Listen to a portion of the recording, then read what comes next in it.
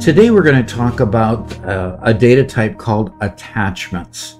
Now, attachments are really useful when you need to, let's say, attach an invoice or attach any document that your user needs to share within the context of the form or the database application that you're writing. And it's listed right along with all of the other data types such as long text, short text, number, date, and so forth. So just choosing attachment here makes it available for the users in the table. I'm going to go ahead now and show what it looks like when I actually use the attachment.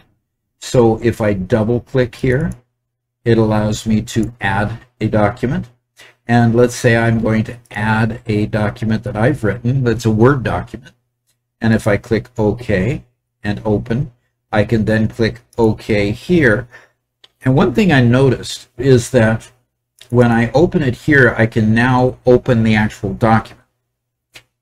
Whereas before I actually click OK to save the record and actually save the document, the open button is still grayed out.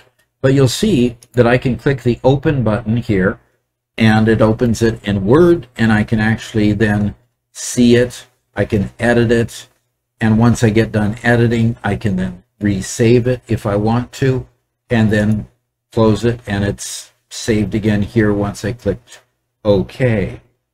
So attachments can be very useful.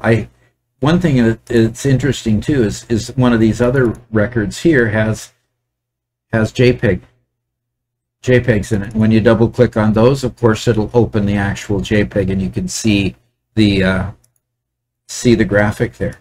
Let's see what this record has. More JPEGs. So this has a lighthouse in it. That's a good picture of a lighthouse. And so now, one thing that you do have to be cautious about is that your database can only grow to the size of 2 gigabytes. And with that 2 gigabyte limit, if you put a lot of attachments into the database, you may end up exceeding the size of the database and get a database error. So do be cautious of that so that you don't have that kind of bloat that can happen if you let your database grow too large.